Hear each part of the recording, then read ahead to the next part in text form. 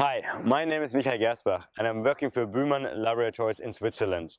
Today I'm presenting our poster, The Experimental and Theoretical Approach to Understand the Technical Cutoff in the Basophil Activation Test.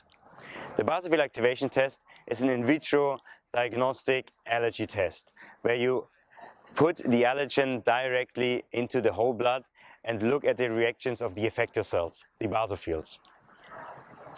To understand the cutoff of the Basophil Activation Test, we did a lot of validation studies which are actually used for our in vitro diagnostic clearance. To determine the technical cutoff in the Basophil Activation Test, a reference interval study was performed.